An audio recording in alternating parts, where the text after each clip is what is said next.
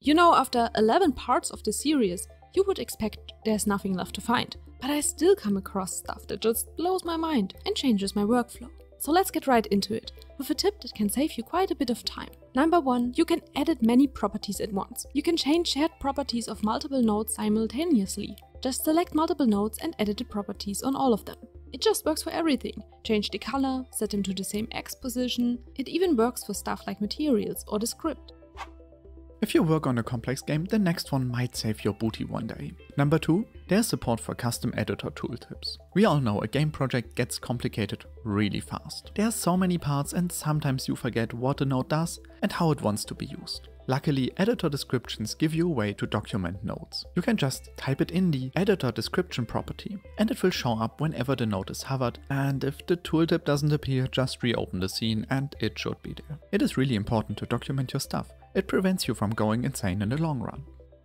We also get a bunch of questions on how to structure your game's code, and here are 2 important tools for it. Number 3, singletons and signals. Signals are a powerful tool to simplify communication between nodes. They are essentially an alternative to method calls, but instead of one instance calling another one, signals are connected and everyone connected gets a call. It's amazing because the one emitting the signal does not need to know who received it. But in order to connect them, you still need to know who connects to who. And it can sometimes be difficult to find the instances you even want to connect, especially when many instances want to listen to many other instances. Many-to-many communication can be done really easily with an event bus singleton. A singleton is an instance that is globally known and unique. You can add a singleton by adding the script to the autoloads in the project settings with the global variable flex set.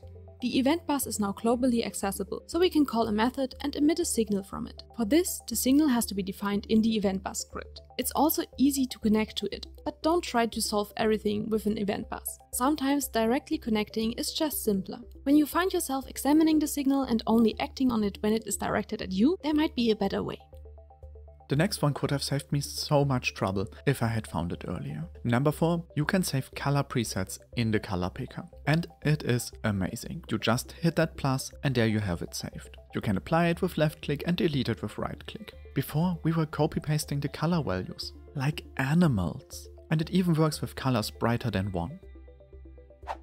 When you work with tile maps, the next one is for you.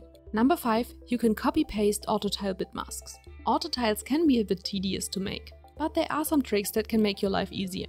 First of all, here's a template for the different modes. Without these templates, I would always forget some corner case.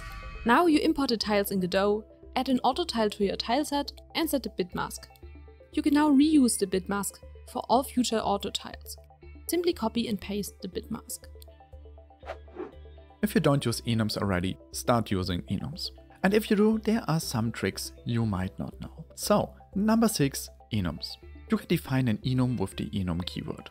Each of these pretty names is a shorthand for an integer. If you don't write anything, they count upwards from 0, and you can write which number they need to represent. And this is important for one of the nicest dirty tricks ever, bit stuffing. If you don't count 0, 1, 2, 3, but instead 1, 2, 4, 8, 16, you can put multiple flags into one variable. This is surprisingly convenient. You can use the bitwise AND operator to find out which flags are set. Just use the variable and bitwise AND it with an enum value. This way you can even check multiple conditions at once, in a very readable and fast way. You can even define shorthands for common combinations, such as all of them. Apart from that, you can use enums like dictionaries. And while I usually give my enums names to describe what they are for, you can define enums without a name. Just don't name them. It's basically a short form of constants. This makes them a bit quicker to type out and a bit more compact. And now that you are primed with bit manipulations and other dark arts, you are ready for number 7.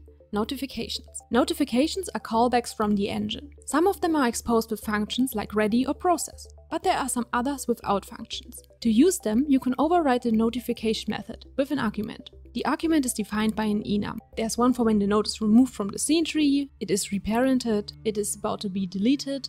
Wait, this is a big one. It's basically a destructor. Imagine you have an enemy that owns weapons, and whenever the enemy is deleted for whatever reason, you need to make sure the weapons are as well. You can do this using this notification. The main upside compared to overriding Q3 is that this even works when the parent of the enemy node is deleted. If you are working on a more complex game, holding your data becomes a challenge, and there are things that can help with that. Like number 8, databases for people who don't like databases. There are different ways to go about this. For larger amounts of data, we would always go for a spreadsheet. You can export to CSV, which is easy to parse. And it is just very clear and easy to work with. You can even color stuff. If you are afraid of parsers, you can use a tool like CastleDB, which exports to JSON. For a little less data, custom resources are a dream. They give you an option to keep it all inside the engine. You can define them in GDScript, simply inherit from resource.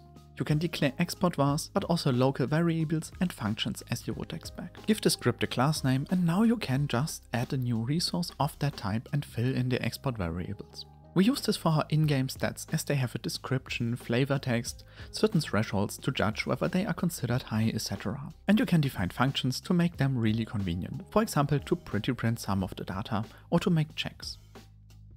With the next one, we harvest some useful functionality from the almighty scene tree. Number 9, scene tree signals. There is the idle frame, for example, that is called immediately before the process is called. This is a nice way to wait a frame. There is also one for when the screen is resized, so your UI or game can react to that. And for the last one, more data holding with number 10, config files. Yeah, Godot supports config files. You can simply use set value on a file with a section, a key and a value. You can save it with save path. If you want to read it, use the load call, and you can find all sections with get sections. When you iterate them, you can pull all values back out. If you want these files encrypted, just use save and load encrypted instead. If you want to have these files encrypted, just use save and load encrypted instead. It just takes an additional key. So let us know your tips and tricks, so we can feature them in future videos. Also, if you want to help the channel, like this video and share it with your grandma.